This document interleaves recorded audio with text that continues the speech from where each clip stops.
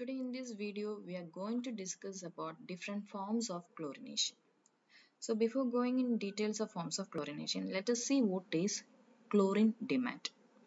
When we add chlorine to water, the chlorine and chlorine compounds do have oxidizing power and they will react first with organic and inorganic impurities.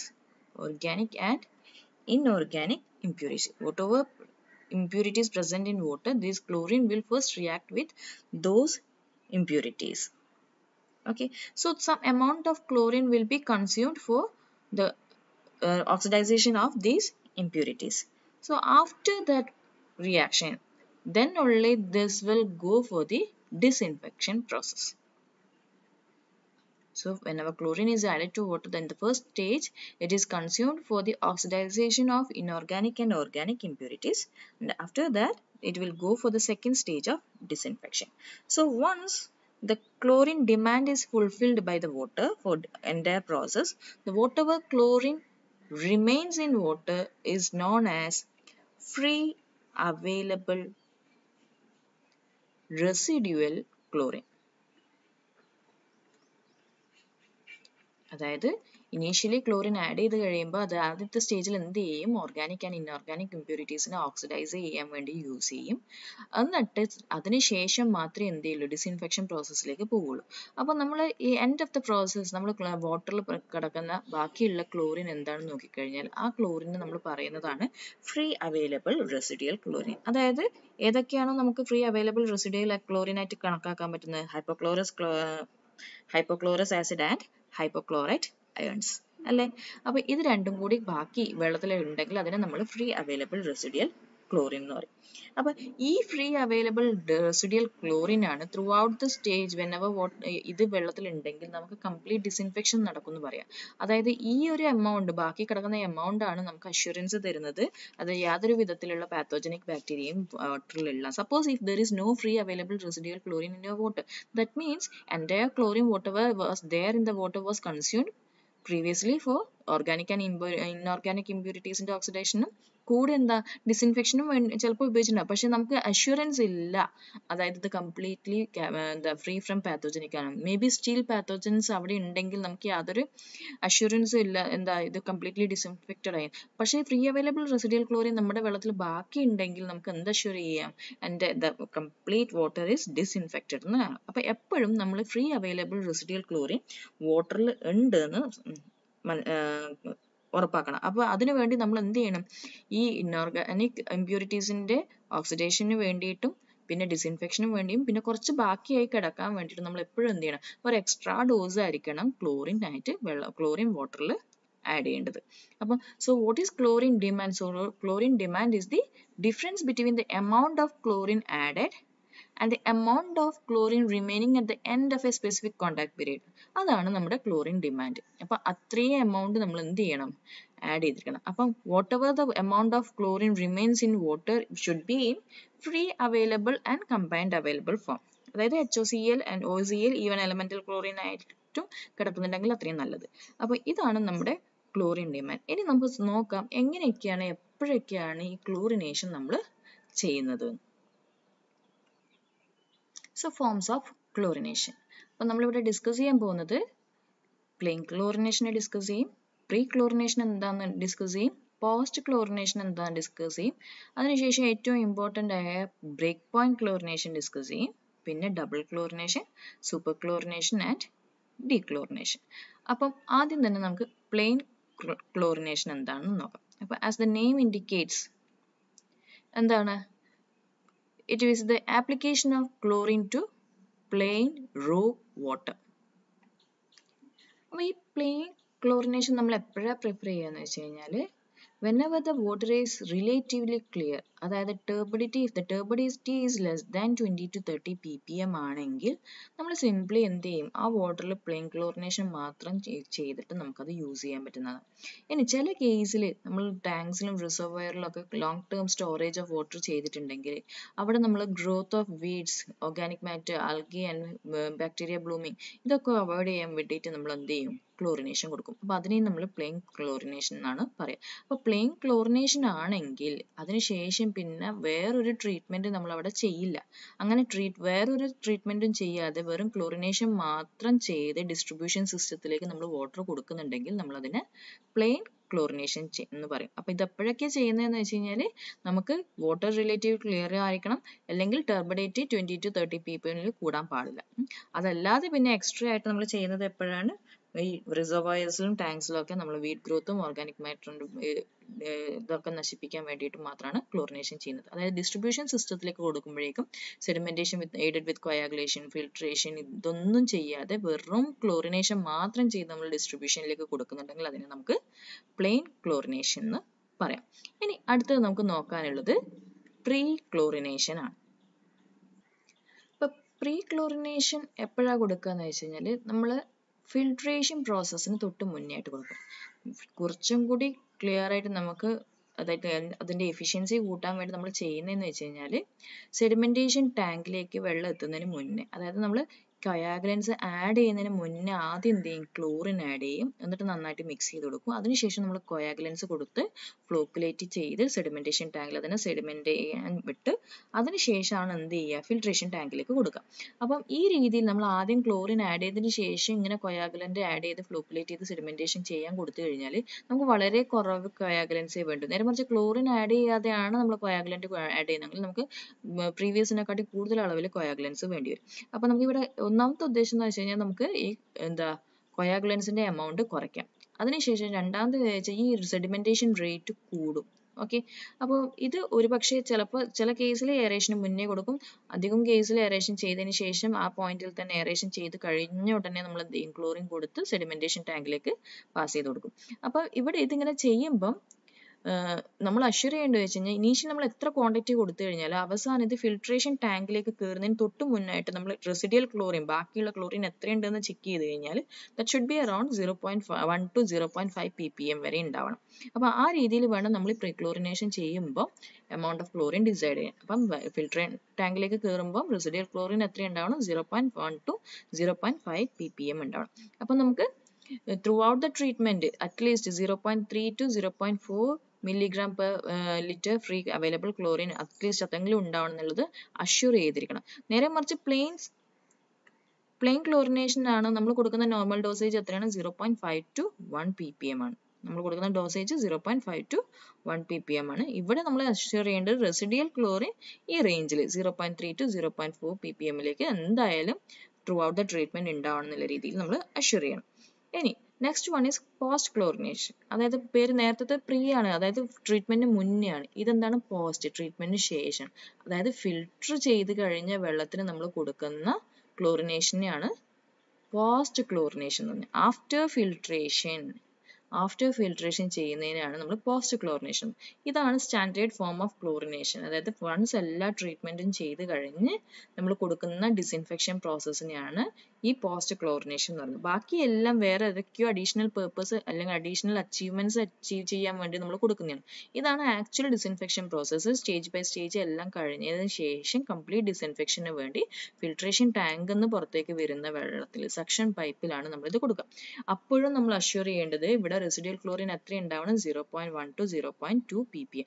ഇതെന്തിനാ ഇങ്ങനെ ചെയ്യുന്നതെന്ന് വെച്ച് കഴിഞ്ഞാൽ നമ്മൾ ഈ filtration process കഴിഞ്ഞതിന് ശേഷം വാട്ടർ കംപ്ലീറ്റ്ലി എങ്ങോട്ടാണ് നമ്മൾ ഡിസ്ട്രിബ്യൂഷൻ സിസ്റ്റത്തിലേക്ക് കൊടുക്കും അല്ലെ, കംപ്ലീറ്റ്ലി കൺസ്യൂമറിലേക്ക് എത്താൻ. അപ്പൊ ആ സമയത്ത് ഡ്യൂറിങ് ഇറ്റ്സ് ട്രാൻസ്പോർട്ടേഷൻ ഒരു കാരണവശാലും യാതൊരു രീതിയിലുള്ള കണ്ടാമിനേഷനും വരില്ല എന്ന് ഉറപ്പാക്കാൻ വേണ്ടിയിട്ടാണ് ഇങ്ങനെ റെസിഡ്യൂൽ ക്ലോറിൻ ബാക്കി വരുന്ന രീതിയിൽ നമ്മൾ എന്ത് ചെയ്യുന്നത്, പോസ്റ്റ് ക്ലോറിനേഷൻ ചെയ്യുന്നത്.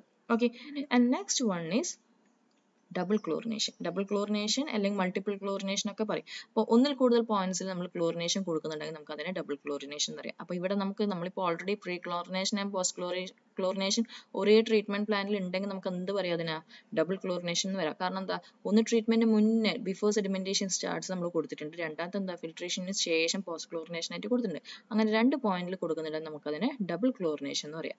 അപ്പം ഒട്ടുമിക്ക കേസിൽ ഈ pre chlorination and post chlorination എപ്പോഴും നമ്മൾ ചെയ്യാറുണ്ട്. അതുകൊണ്ട് ജനറൽ ട്രീറ്റ്മെന്റ് പ്ലാൻസ് നമുക്ക് അധികവും കാണാൻ പറ്റുന്ന ഏതാണ്, ഡബിൾ ക്ലോറിനേഷൻ ആണ്. ഇത് ഹൈലി കണ്ടാമിനേറ്റഡ് റോ വാട്ടറിനെ നമ്മൾ സ്പെഷ്യലി യൂസ് ചെയ്യും, അല്ലെങ്കിൽ ലാർജ് എമൗണ്ട് ഓഫ് ബാക്ടീരിയാസ് ഉണ്ടെങ്കിൽ നമ്മൾ അതിനെ യൂസ് ചെയ്യും.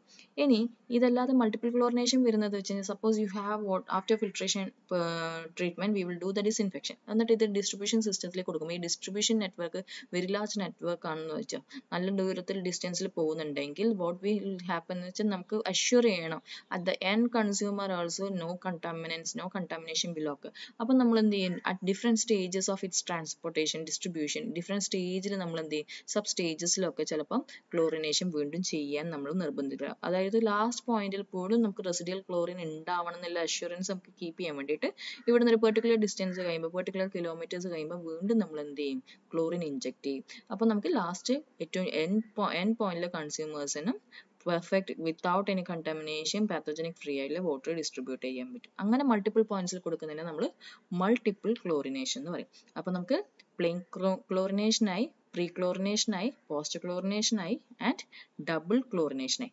ഇനിയാണ് ഏറ്റവും ഇമ്പോർട്ടൻ്റ് ആയിട്ടുള്ള ബ്രേക്ക് പോയിന്റ് ക്ലോറിനേഷൻ. ഇപ്പം ബ്രേക്ക് പോയിന്റ് ക്ലോറിനേഷൻ അത് മാത്രമായിട്ടും ചോദിക്കാറുണ്ട് കേട്ടോ. നമ്മൾ ക്ലോറിനേഷൻ എന്തിനാ ചെയ്യുന്നത് വെച്ച് കഴിഞ്ഞാൽ one is four disinfection, the other one is four oxidising the organic matter. അപ്പോൾ ഈ മൊത്തം ക്ലോറിനേഷൻ ചെയ്ത് എങ്ങനെയായിരിക്കും ഇതിൻ്റെ റിയാക്ഷൻസ് എന്ന് കാണിക്കാൻ വേണ്ടിയിട്ട് we have drone A graph over here in which x-axis show chlorine added and y represent chlorine residual. അപ്പോൾ suppose if you don't have any chlorine demand, that means അതായത് അതിൻ്റെ അകത്ത് ഒരു ഇൻഓർഗാനിക് ഇമ്പ്യൂരിറ്റീസോ ഓർഗാനിക് ഇമ്പ്യൂരിറ്റീസോ ഒന്നുമില്ല എന്ന് വെച്ചാൽ നമ്മൾ ക്ലോറിൻ ആഡ് ചെയ്ത് കഴിഞ്ഞാൽ എങ്ങനെയായിരിക്കും അതിൻ്റെ ഗ്രാഫ് ഉണ്ടാവുക? അതിൻ്റെ ഗ്രാഫ് ഉണ്ടാവുക അത് ഇങ്ങനെയായിരിക്കും. Okay, let this B line A. Okay, so whenever no demand of chlorine is required is there in the water, we will get a graph like this. അതായത് ക്ലോറിൻ ആഡ് ചെയ്തത് എത്രയാണോ അത് തന്നെ ക്ലോറിൻ റെസിഡ്യൂൽ ആയിട്ട് നമുക്ക് നോക്കിക്കഴിഞ്ഞാൽ കാണാൻ പറ്റും. But if chlorine demand is there, chlorine demand ഉണ്ടെങ്കിൽ അപ്പോൾ കിട്ടുന്ന ഒരു ലൈനാണ് ഈ രണ്ടാമത് കാണിച്ചിരിക്കുന്ന line. Let this B line B. അപ്പോൾ ഇത് നോക്കൂ, ക്ലോറിൻ റെസിഡ്യൂൾസ് ആദ്യം ഒന്ന് കൂടി പിന്നെ ഒന്ന് കുറഞ്ഞ് വീണ്ടും ഒന്ന് കൂടുന്ന സ്റ്റേജാണ് നമുക്ക് ഇവിടെ കാണുന്നത്. അപ്പം ഈ കംപ്ലീറ്റ് ക്ലോറിൻ ഈ ലൈൻ ബി അല്ലെങ്കിൽ ഗ്രാഫ് ബിനെ നമ്മൾ കംപ്ലീറ്റ്ലി 4 സ്റ്റേജസ് ആയിട്ട് അല്ലെങ്കിൽ 4 സോൺസ് ആയിട്ട് ഡിവൈഡ് ചെയ്തിട്ടുണ്ട്. അപ്പോൾ ഈ 4 സ്റ്റേജസിനെ അല്ലെങ്കിൽ 4 സോൺസിനെ നമ്മൾ സോൺ 1, സോൺ 2, സോൺ 3, സോൺ 4 എന്ന് ഡിവൈഡ് ചെയ്തിരിക്കുന്നത്. അപ്പോൾ സോൺ 1 എന്ന് വെച്ചാൽ നമ്മൾ ഇനീഷ്യലി ക്ലോറിൻ ആഡ് ചെയ്യുമ്പോൾ ആ ക്ലോറിൻ ഏറ്റവും ആദ്യം ചെയ്യുന്നത് it will destroy all bacteria, എല്ലാ ബാക്ടീരിയനെ അത് നശിപ്പിക്കും. അതിനുശേഷം എന്താ ചെയ്യുന്നത് വെച്ച് കഴിഞ്ഞാൽ ഇറ്റ് അഗെയിൻ ഈ ക്ലോറിൻ എന്തിനു യൂസ് ചെയ്യുന്നത് വെച്ച് കഴിഞ്ഞാൽ റെഡ്യൂസിങ് ഏജൻസ്, അതായത് റെഡ്യൂസിങ് ഏജൻസ് നമുക്ക് ഇഷ്ടംപോലെ റെഡ്യൂസിങ് കോമ്പൗണ്ട്സ് ഉണ്ട്. അതായത് iron, manganese, sulphides, then nitrates, ഇത്തരം കാര്യങ്ങൾക്ക് വേണ്ടിയിട്ടാണ് അത് യൂസ് ചെയ്യുക. അപ്പോൾ ആ ഓക്സിഡേഷനും സംഭവിക്കും. അപ്പോൾ നമ്മൾ ഈ ഒരു സ്റ്റേജിൽ അതായത് ബാക്ടീരിയനെ നശിപ്പിക്കും, അതല്ലാതെ എന്ത് ചെയ്യുന്നത് ഈ റെഡ്യൂസിങ് കോമ്പൗണ്ട്സിനെ ഓക്സിഡൈസ് ചെയ്യും. അതായത് iron, manganese, clay, sulphides, nitrate, silt ഇങ്ങനെയുള്ള കാര്യത്തിനൊക്കെ റെഡ്യൂസ് ചെയ്യുന്ന സ്റ്റേജിൽ നമ്മൾ ക്ലോറിൻ ബാക്കിയുള്ള ക്ലോറിൻ എത്രയാണെന്ന് നോക്കിക്കഴിഞ്ഞാൽ ചിലപ്പോൾ ഒരു ക്ലോറിനും ഉണ്ടാവില്ല. അത്തരം ആ സ്റ്റേജിനെയാണ് നമ്മൾ സോൺ 1 എന്ന് പറയുക. അപ്പോൾ ഈ സോൺ 1 എന്ന് പറയുന്നത് ഈ പൊസിഷൻ നമ്മൾ ക്ലോറിൻ ആഡ് ചെയ്തിട്ടുണ്ട്, പക്ഷെ എന്ത് ചെയ്യുന്നു അവിടെ നമുക്ക് റെസിഡ്യൂൽ ക്ലോറിന്റെ പ്രസൻസ് ഒന്നും കാണാൻ പറ്റുന്നില്ല. അപ്പോൾ സോൺ 2 എന്ന് പറഞ്ഞു കഴിഞ്ഞാൽ നമുക്ക് കുറേശ്ശെ റെസിഡ്യൂൽ ക്ലോറിൻ കിട്ടുന്ന രീതിയിൽ കാണാൻ പറ്റും. അതായത് ഈ ഒരു സ്റ്റേജിനെയാണ് നമ്മൾ സോൺ 2 എന്ന് പറയുന്നത്. ഓക്കെ, അവിടെ എന്താ സംഭവിക്കുന്നത് വെച്ച് കഴിഞ്ഞാൽ കമ്പൈൻഡ് റെസിഡ്യൂൽ ക്ലോറിൻ ഫോർമേഷൻ സംഭവിക്കും. കമ്പൈൻഡ് റെസിഡ്യൂൽ ക്ലോറിൻ ഫോർമേഷൻ സംഭവിക്കും. Combined residual chlorine. ഓക്കെ, ഇവിടെ എന്താ സംഭവിക്കുന്നത് വെച്ച് കഴിഞ്ഞാൽ chlorine will come in contact with organic compounds. അപ്പോൾ ഓർഗാനിക് കോമ്പൗണ്ട്സിന്റെ കൂടെ കമ്പൈൻ ചെയ്യുമ്പോൾ എന്ത് സംഭവിക്കും? ഇതെല്ലാം ക്ലോറാമിൻസ് അല്ലെങ്കിൽ ക്ലോറോ ഓർഗാനിക്സ് ആയിട്ടുള്ള ഫോർമേഷൻസിലേക്ക് വരും. അതായത് ഓർഗാനിക് കോമ്പൗണ്ട്സിനോട് കമ്പൈൻ ചെയ്യുമ്പോൾ ക്ലോറോ ഓർഗാനിക്സ് ആവും, ക്ലോറാമിൻസ് അമോണിയയുടെ കൂടെ കമ്പൈൻ ചെയ്യുമ്പോൾ ആവും. അപ്പോൾ ആ രീതിയിൽ ഇത് കമ്പൈൻ ചെയ്താവുമ്പോഴേക്കും നമുക്ക് റെസിഡ്യൂൽ ക്ലോറിൻ എന്ത് ചെയ്യും കൂടി വരും. അതിനുശേഷം വീണ്ടും നമുക്ക് അടുത്ത സ്റ്റേജിലേക്ക് പോകുമ്പോഴേക്കും നമുക്ക് എന്ത് കാണാം? ഇത് കുറഞ്ഞു വരുന്നത് കാണാം. അതിനെയാണ് നമ്മൾ സ്റ്റേജ് 3 എന്ന് പറയുന്നത്, സോൺ 3. അപ്പോൾ ഈ ക്ലോറോ ഓർഗാനിക്സ് ഫോർമേഷനും ക്ലോറാമിൻ ഫോർമേഷനും ഉണ്ടായതാണ് നമുക്ക് അവിടെ കൂടുതലായിട്ട് കാണിക്കുന്നത്. അതിന്റെ ഓക്സിഡേഷൻ നടക്കുന്നത് സോൺ 3യിലാണ്. അപ്പോൾ ക്ലോറോ ഓർഗാനിക്സും ക്ലോറാമിൻസും എന്ത് ചെയ്യും, ഓക്സിഡൈസ് ചെയ്ത് ബ്രോക്കൺ ചെയ്ത് simpler molecules nitrogen gas escape ചെയ്യും. അപ്പോൾ ഇത് കുറഞ്ഞു. അപ്പോൾ completely whatever present in water അത് കംപ്ലീറ്റ് ഡിസ്ട്രക്ഷൻ സംഭവിക്കുന്നത് വരെ ഈ ഓക്സിഡേഷൻ പ്രോസസ്സ് സംഭവിക്കും. അങ്ങനെ അത് കുറഞ്ഞ് ഏറ്റവും എന്താ താഴെയുള്ള ഈ പോർഷനിലെത്തും. ഓക്കെ, ഈ ഒരു പോർഷൻ അതാണ് അതിന്റെ മിനിമം നമുക്ക് ഏറ്റവും ക്ലോറിൻ റെസിഡ്യൂൽ ഏറ്റവും കുറവ് കാണുന്ന ഒരു സ്റ്റേജ് ആണിത്. അതായത് കംപ്ലീറ്റ്ലി അതിന് കുറയാൻ പറ്റുന്ന എത്രത്തോളം നമ്മൾ ആഡ് ചെയ്തുകൊണ്ടേ ഇരിക്കുന്നുണ്ട്. അപ്പം കംപ്ലീറ്റ് ഡിസ്ട്രക്ഷൻ സംഭവിക്കുന്ന വരെ അത് യൂട്ടിലൈസ് ചെയ്ത് നമുക്ക് റെസിഡ്യൂൽ തീരെ ഇല്ലാത്ത രീതിയിലേക്ക് വരും. ഇനി ഈ ഒരു സ്റ്റേജ് കഴിഞ്ഞിട്ട്, അതായത് നമുക്ക് കംപ്ലീറ്റ് ഓക്സിഡേഷൻ കഴിഞ്ഞു ഈ ഒരു സ്റ്റേജ് കഴിഞ്ഞിട്ടും നമ്മൾ എന്ത് ചെയ്യുന്നു, വീണ്ടും നമ്മൾ ക്ലോറിൻ ആഡ് ചെയ്യുന്നുണ്ട് വെച്ചോ, അതാണ് നമ്മുടെ സോൺ 4 ആയിട്ട് വരിക. അപ്പം നമുക്ക് കംപ്ലീറ്റ് ഓക്സിഡേഷൻ സംഭവിച്ചു കഴിഞ്ഞു. ഇനി ക്ലോറിൻ ആഡ് ചെയ്താൽ എന്താ സംഭവിക്കുക, അത് യൂട്ടിലൈസ് ചെയ്യില്ല, അത് simply it will be present in water. അപ്പോൾ എന്ത് ചെയ്യും, നമ്മൾ ക്ലോറിൻ റെസിഡ്യൂൽ നോക്കിക്കഴിഞ്ഞാൽ ക്ലോറിൻ റെസിഡ്യൂൽ കൂടി വരും. അതാണ് ഫ്രീ അവൈലബിൾ റെസിഡ്യൂൽ. ഓക്കെ, അപ്പം ക്ലോറോ ഓർഗാനിസം ക്ലോറാമൈൻസിന്റെ ഓക്സിഡേഷൻ കഴിഞ്ഞതിന് ശേഷവും നമ്മൾ ക്ലോറിൻ ആഡ് ചെയ്ത് കഴിഞ്ഞാൽ എന്ത് ചെയ്യും, ആ chlorine free available residual chlorine ആയിട്ട് മാറും. അപ്പോൾ ഈ ഏറ്റവും മിനിമം പോയിന്റ് കണ്ടല്ലോ, ഈ പോയിന്റിനെയാണ് നമ്മൾ ബ്രേക്ക് പോയിന്റ് ക്ലോറിനേഷൻ എന്ന് പറയാം. അപ്പോൾ നമുക്ക് സ്റ്റേജ് 1 റെസിഡ്യൂൽ ക്ലോറിൻസ് ഒന്നും ഉണ്ടാവില്ല. സ്റ്റേജ് 2 അതായത് സ്റ്റേജ് 1 റെഡ്യൂസിങ് കോമ്പൗണ്ട്സിനെ ഓക്സിഡൈസ് ചെയ്യാൻ വേണ്ടി കംപ്ലീറ്റ് ക്ലോറിൻ യൂട്ടിലൈസ് ചെയ്തിട്ടുണ്ടാകും. Stage 2 these ക്ലോറിൻസ് will combine with organic and amines and form chloro Organics and ക്ലോറാമൈൻസ്. Okay, അതിനുശേഷം അതിന്റെ ഓക്സിഡേഷൻ സ്റ്റേജ് ആണ് സ്റ്റേജ് 3. കംപ്ലീറ്റ് ഓക്സിഡേഷൻ ചെയ്യുന്ന അത്രയും അത് കംപ്ലീറ്റ് ക്ലോറിൻസിനെ യൂട്ടിലൈസ് ചെയ്ത് അതിന്റെ മിനിമം ക്ലോറിൻ റെസിഡ്യൂൽസ് എത്രയാണോ ആ രീതിയിലേക്ക് അത് കുറഞ്ഞു വരും. Beyond that point if you add again chlorine, what happens is it will simply pick up the value as free available residual chlorine. അപ്പോൾ നമ്മൾ ഏത് പോയിന്റ് വരെയാണ് ശരിക്കും ക്ലോറിൻ ആഡ് ചെയ്യേണ്ടത്, നമുക്ക് കംപ്ലീറ്റ് ഡിസ്ട്രക്ഷന് വേണ്ടിയിട്ടുള്ള ക്ലോറിൻ എത്രയാണോ അത്രയാണ് അല്ലേ. അപ്പോൾ suppose if initially I have shown you the demand curve, whenever no demand is there, that is line A അല്ലേ, സോറി നമ്മൾ ലൈൻ A കാണിച്ചിട്ടുണ്ടായിരുന്നു. ഇപ്പോൾ ലൈൻ A കാണിച്ചിട്ടുണ്ടായിരുന്നു. അതിനുശേഷം ലൈൻ ബിയിൽ നമ്മൾ let this point be B, C, D and let this point be some E. Okay, അപ്പോൾ B സിയിൽ നമ്മളൊരു റെസിഡ്യൂൽ കൂടി സി ഡിയിൽ നമുക്ക് റെസിഡ്യൂൽ കുറഞ്ഞു. അപ്പോൾ ഈ ഡി പോയിന്റ് എത്തുമ്പോഴേക്കും നമുക്ക് ഇനി ഈ വാട്ടറിൽ ക്ലോറിൻ്റെ ആവശ്യമില്ല ശരിക്കും. അപ്പോൾ ഇത്രയും ഈ പോയിന്റ് വരെയുള്ള, അതായത് ഈ എമൗണ്ട് വരെയുള്ള ക്ലോറിൻ ആഡ് ചെയ്താൽ മതിയോ, പാടില്ല. കാരണം നമ്മൾ എപ്പോഴും ചെയ്യേണ്ടത് we have to add some chlorine beyond this breakpoint chlorination such that some amount of free available residual chlorine is present in water. ഇതിന്റെ ചെയ്യുന്ന എന്തിനാണെന്ന് വെച്ച് കഴിഞ്ഞാൽ why should we add chlorine beyond the breakpoint chlorination എന്ന് വെച്ച് കഴിഞ്ഞാൽ whenever the water is distributed into its system, distribution systemത്തിലേക്ക് കൊടുത്തു കഴിയുമ്പോൾ അപ്പോഴും നമുക്ക് അഷ്യൂർ ചെയ്യാൻ പറ്റും that proper disinfection of water is done and even during the distribution no contamination will occur. അപ്പം ബ്രേക്ക് പോയിന്റ് ക്ലോറിനേഷൻ ചെയ്യുന്ന പോയിന്റ് മുതൽ അങ്ങോട്ട് നമ്മൾ ക്ലോറിൻ ആഡ് ചെയ്ത് കഴിഞ്ഞാൽ it will be available as free available residual chlorine. അപ്പം ആ രീതി നമ്മൾ ചെയ്ത് കഴിഞ്ഞാൽ ഇത് ഡിസ്ട്രിബ്യൂഷൻ സിസ്റ്റത്തിലേക്ക് പോകുമ്പോൾ എന്ത് ചെയ്യൂല, ഒരു രീതിയിലുള്ള കണ്ടാമിനേഷൻ സംഭവിക്കില്ല. അപ്പോൾ ഏതാണ് ബ്രേക്ക് പോയിന്റ് ക്ലോറിനേഷൻ പോയിന്റ്? ഈ ബ്രേക്ക് പോയിന്റ് എന്ന് പറഞ്ഞാൽ the point at which whatever chlorine added will be simply available as free available residual chlorine. അതായത് അതിന്റെ കംപ്ലീറ്റ് ആ വാട്ടറിൽ പ്രസന്റ് ഉള്ള ഡിമാൻഡ്സ് കംപ്ലീറ്റ് മീറ്റ് ചെയ്ത് നെക്സ്റ്റ് സ്റ്റേജിലേക്ക് ആയത് free simple chlorine, elemental chlorine അല്ലെങ്കിൽ കമ്പൈൻഡ് ക്ലോറിൻ ആയിട്ട് ഉണ്ടാവുന്ന പോയിന്റിനെയാണ് നമ്മൾ എന്ത് പറയുക, break point chlorination. Okay, so അപ്പോൾ zone 4 that is the breakpoint point beyond which the chlorine will be available as free available residual flow.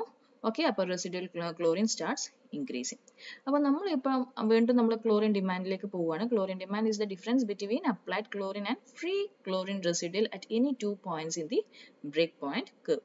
അപ്പോൾ നമുക്ക് എപ്പോഴും നമ്മൾ ചെയ്യേണ്ടത് എന്താണ്, ബിയോണ്ട് ഈ ബ്രേക്ക് പോയിന്റിന് ശേഷം നമ്മൾ എന്ത് ചെയ്യണം, നമ്മൾ ക്ലോറിൻ കുറച്ച് ആഡ് ചെയ്ത് കൊടുക്കണം. അത് നമുക്ക് സിംപ്ലി അഷ്യൂർ ചെയ്യാൻ വേണ്ടിയിട്ടാണ് കണ്ടാമിനേഷൻ ഒന്നും ഒക്കറിയില്ല. അപ്പോൾ ഇങ്ങനെ ബ്രേക്ക് പോയിന്റ് ക്ലോറിനേഷൻ ചെയ്യുന്നതിന്റെ അഡ്വാൻറ്റേജസ് ആണ് complete oxidation of ammonia and other impurities, complete removal of organic matter, its colour and destroys all types of bacterias, remove taste and colour and order also and prevent the growth of weed. ഇനി ഇതാണ് നമ്മൾ സാധാരണ ചെയ്യുന്ന chlorination. Break point chlorination പോയിന്റിന് കുറച്ച് കടന്നിട്ട് നമ്മൾ എന്ത് ചെയ്യും, ക്ലോറിൻ ആഡ് ചെയ്യും. അപ്പോൾ ഡിസ്ട്രിബ്യൂഷന് എൻഡ് പോയിന്റിൽ വരെ നമുക്ക് കണ്ടാമിനേഷൻ ഇല്ലാന്ന് അഷ്യൂർ ചെയ്യാൻ വേണ്ടി. അതല്ലാതെ ചില സ്റ്റേജിൽ നമ്മൾ എന്ത് ചെയ്യും, സൂപ്പർ ക്ലോറിനേഷനിലേക്ക് പോകും. അപ്പോൾ സൂപ്പർ ക്ലോറിനേഷൻ ചെയ്യുന്നത് വെച്ച് കഴിഞ്ഞാൽ during epidemics, especially during amoebic dysentery അത്തരം അസുഖങ്ങൾ വരുമ്പോൾ, ഫ്ലഡ് ടൈംസ് വരുമ്പോൾ നമ്മൾ ഒരു തരത്തിലുള്ള കണ്ടാമിനേഷനും വരില്ല എന്ന് ഉറപ്പാക്കാൻ വേണ്ടി നമ്മൾ കൊടുക്കുന്നതാണ് സൂപ്പർ ക്ലോറിനേഷൻ. അതായത് ബിയോണ്ട് എഗെയിൻ ബ്രേക്ക് പോയിന്റിൽ കൂടുതലായിട്ട് നമ്മൾ കൊടുക്കും. അതെന്ത് ചെയ്യുന്നത് വെച്ച് കഴിഞ്ഞാൽ നമ്മൾ ഇത്ര നേരം പറഞ്ഞിരുന്നു 1 to 2 ppm വരെ അഷ്യൂർ ചെയ്താൽ മതിയെന്ന്. ഇത് പക്ക 100% sure you have to assure it that at least 3 ppm residual chlorine is there at the end. അപ്പോൾ ആ രീതിയിൽ contact or retention period 30 to 60 minutes കൊടുക്കുന്ന രീതിയിൽ നമ്മൾ എന്ത് ചെയ്യും, സൂപ്പർ ക്ലോറിനേഷൻ ചെയ്യും. അതല്ലെങ്കിൽ നമ്മൾ എപ്പോഴും ചെയ്യുന്നത് വെച്ച് കഴിഞ്ഞാൽ ജസ്റ്റ് ബ്രേക്ക് പോയിന്റ് ക്ലോറിനേഷൻ കടന്നിട്ട് ഒരു എമൗണ്ട് കൊടുക്കുകയേ ചെയ്യുള്ളൂ. ഇത് കുറച്ചും കൂടി കടന്ന് നല്ല രീതിയിൽ 3 ppm വരെ വരുന്ന രീതിയിൽ ചെയ്യും. അത് ചെയ്യുന്നത് എപ്പോഴും നമ്മൾ എന്തെങ്കിലും വാട്ടർ ബോൺ ഡിസീസസിന്റെ വൈഡ് സ്പ്രെഡ് വരുമ്പം, അതല്ലെങ്കിൽ ഫ്ലഡ് ടൈംസ് ഒക്കെ വരുമ്പോഴാണ് നമ്മളിത് ചെയ്യാറ്. ഇനി ഈ അധികം ആയിക്കഴിഞ്ഞാൽ, സപ്പോസ് എക്സ്ട്രീംലി അധികം ആയിക്കഴിഞ്ഞാൽ നമുക്ക് അതിന്റെ ക്ലോറിൻ ടേസ്റ്റ് ആണ് എഫക്ട് ചെയ്യുക, അല്ലാതില്ല വേറെ ഡിഫക്ട്സ് ഒന്നുമില്ല. പക്ഷെ അത് റിമൂവ് ചെയ്യണമെങ്കിൽ ആ റിമൂവൽ പ്രോസസ്സിനെയാണ് നമ്മൾ എന്ത് പറയുന്നത്, ഡീക്ലോറിനേഷൻ. Okay, so to remove the excess chlorine present in the water before distribution to consumer.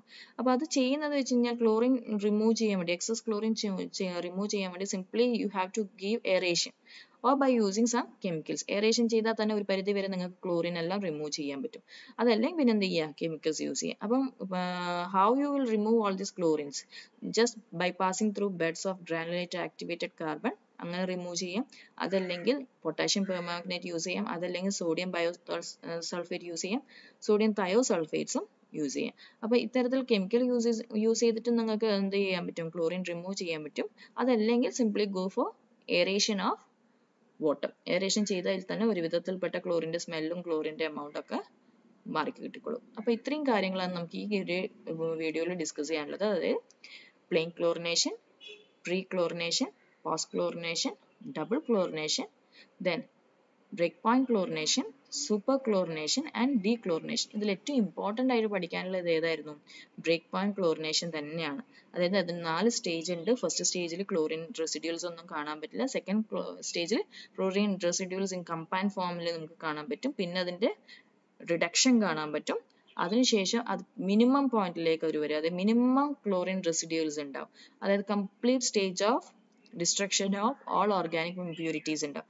ആ പോയിന്റിനെയാണ് നമ്മൾ എന്ത് പറയുന്നത്, break point, beyond which what ever chlorine added to the system will occur as A free available chlorine. അപ്പോൾ നമ്മൾ ഈ break point തൊട്ടപ്പുറത്തേക്കായിരിക്കും എപ്പോഴും chlorine add ചെയ്യുക. അപ്പോൾ ഇതിൽ കൂടുതൽ എസ്പെഷ്യലി നമ്മൾ എപ്പോഴാണ് ചെയ്യുന്നത്, during epidemics as super chlorination. Okay, അപ്പോൾ ഇതെല്ലാം മനസ്സിലായെന്ന് വിചാരിക്കുന്നു. ഇനി നമുക്ക് കുറച്ച് ടെസ്റ്റുകളാണ് പറയാനുള്ളത്. ടെസ്റ്റ് ഓഫ് ക്ലോറിൻ്റെ 3 ടെസ്റ്റുകളാണ് പറയാനുള്ളത്. അത് അടുത്ത വീഡിയോയിൽ ചെയ്യാം.